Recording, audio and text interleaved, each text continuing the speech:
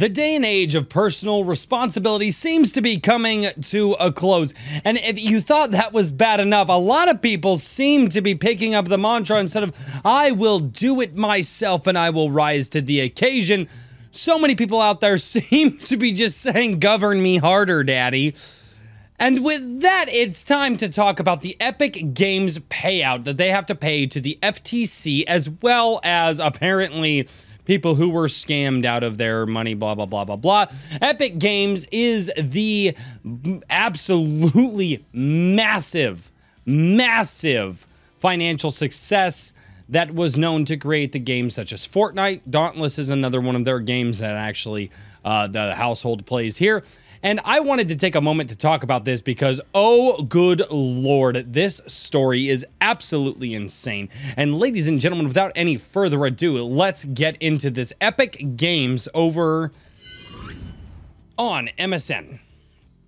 MSN.com. Why am I on MSN.com? Because, well, the article seems to explain things well.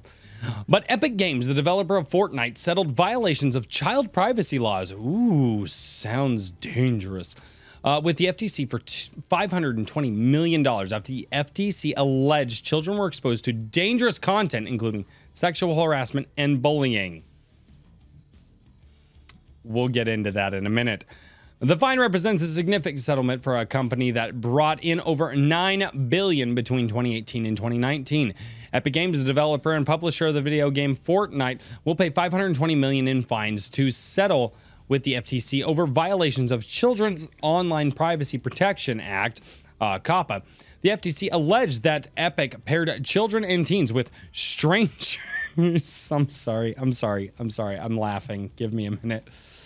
Children team was exposed them to dangerous and psychological traumatizing issues and failed to introduce adequate parental control systems. Now, this one here, I may have an issue with, but I don't, because it's not up to your game companies to raise your children.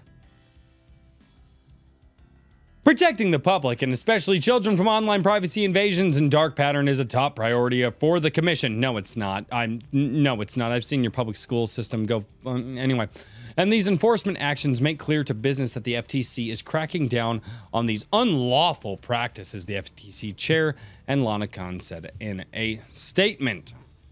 Epic will pay 2 fines, including $245 million fine against Fortnite's in-game store and refund system, and another $275 million fine to address the child privacy concerns. And that seems to be the end of it. Ladies and gentlemen, what we have here is a good old-fashioned game of parents aren't paying attention to what their kids are watching on the television, right? This is something that goes all the way back into my day, where parents actually had to take an active role into what their children were consuming as content. Now, the content in the modern day tends to be video games. When I was a kid, it was cartoons. My parents used to sit there and watch the cartoons with me. Now, my dad used to tell me they were stupid and he'd get up and walk away. If the cartoons weren't stupid, they were turned off. My parents were told me, you're not allowed to watch that cartoon anymore and you need to go away. Here's something that I find absolutely hilarious, is that children were exposed to dangerous content, including sexual harassment and bullying. You mean parents, the people who are in charge of their children, which no longer anymore. It's Big Daddy government. Govern me harder, daddy. Govern me harder, daddy. God, oh, I love that big government. Anyway, parents who are supposed to make sure that they understand what their children are getting into, the games that they're being involved in, and how they are supposed to play these games. And there's well, Royce, do you have kids? Yes, I have 4 kids. Well, do they play Fortnite? About every day. And you know what? My wife and I tell our children, 1, you're not allowed to have a headset. 2, you will not be in any game where you are allowed to talk to another person. Okay, that's period. That's games across the board. And 3, you will not have access to a game where your mother and I will pay money and then you can just sit there and rack up the charges on us. It's almost like being a parent could have avoided all of this, but govern me harder, daddy. I don't want to be a parent I just want my crotch goblins to run amok and do what they want to do. Now, ladies and gentlemen, this opens up the floodgates to just about every online game and gaming service out there. Some of them pretty good and some of them pretty not so good because they just suck and the developers need to pull their heads out of there. Anyway, but this opens up the floodgates. Okay. And essentially what they're going to use here is they're going to start using this. It's like, but think of the children. Anyway, so thinking about the children instead of thinking about the parents. And that's ultimately the problem of our society is everybody says think about the children and nobody ever says think about the parents until the parents, you know, have a political opinion that you don't have. And then, you know, you try to 6 CPS on it. Anyway, I digress.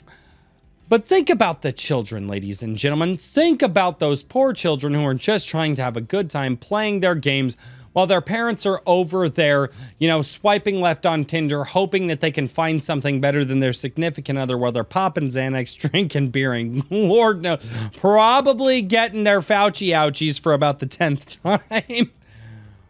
But think about the children.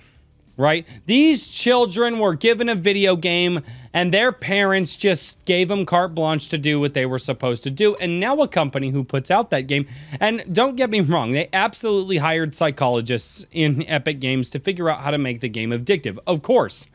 You know, every company does this. This is something that goes back for a long time, but nobody goes down to the chain grocery store down the street. In Colorado, it was King Soopers for me. In Iowa, now it's the Hy-Vee and the Fairway, and then you got your Safeways and your Albertsons and all of these different companies that have actually hired corporate psychologists to figure out, well, what makes people want to buy stuff? But nobody goes after and says, hey, my chain grocery store made me fat, stupid, and lazy, right? Because, well, honestly, people don't understand that when that water spritzes over the vegetables in the grocery store, it's not because it keeps the vegetables fresh. It's because the human eye is more attracted to what would be considered the morning dew dripping off of a vegetable, right? It's hardwired into us. Why do I make that comparison? Why do I make the comparison about the duplicitous natures of grocery stores and the psychologists that they've hired to make purchasing and buying the things more addictive to you? Again, food is something that's necessary to life. I absolutely understand this. However, some of the garbage products in stores are absolutely not necessary to living a good life or even a healthy one. Those practices have now been adopted by the gaming sphere, right? And instead of taking personal responsibility for yourself and your children, these parents have decided that it's much more worth their time to let their children spend their life savings by having access to their credit cards, which I cannot believe parents are doing this. They're letting their children have access to their credit cards. They're letting children get into online lobbies with people that, you know, God knows what they want to do with those children. And I sit here and I wonder to myself, quietly alone, with all of you here watching my channel on YouTube. So quietly alone with all of you. Shh, this is an intimate moment. It's quiet. We're alone. We're alone. It's fine. It's fine. It's fine. Google's not watching us. Why are these parents not being looked at as negligent? They are letting their children into games online with carte blanche to their money, and then on top of that, so that's financial irresponsibility to raise children, right? And then on top of that, they're letting their children into God knows what kind of lobbies with the creepiest people out there. Now, when I was a kid, I was in these online lobbies, but my parents talked with me and they said, hey, you know, if somebody ever says this stuff to you, you're to get off the game and you're to come to us and you're to remember what the person's name was, tell us about it and we'll call the cops. Because my parents actually talked with me about this stuff. And this was back when online gaming was a brand new thing. This was back when Halo 2 was a thing, right? Well, now I do the same thing with my kids. I just say, hey, no headsets allowed. You're not allowed to talk with anybody on the game. And you are not allowed to correspond with anybody on the game. And you better not, because we know the game systems that our children are on, and we actively check to make sure that they are not adding friends. Ladies and gentlemen, what we're seeing here is a company paying hundreds of millions of dollars because parents don't want to be parents anymore. So mommy and daddy, I hope that you guys love that $245 million that you won. I hope you get to pop a few more Xanax, go drink your beers and your wines. And don't get me wrong, I love my beer here.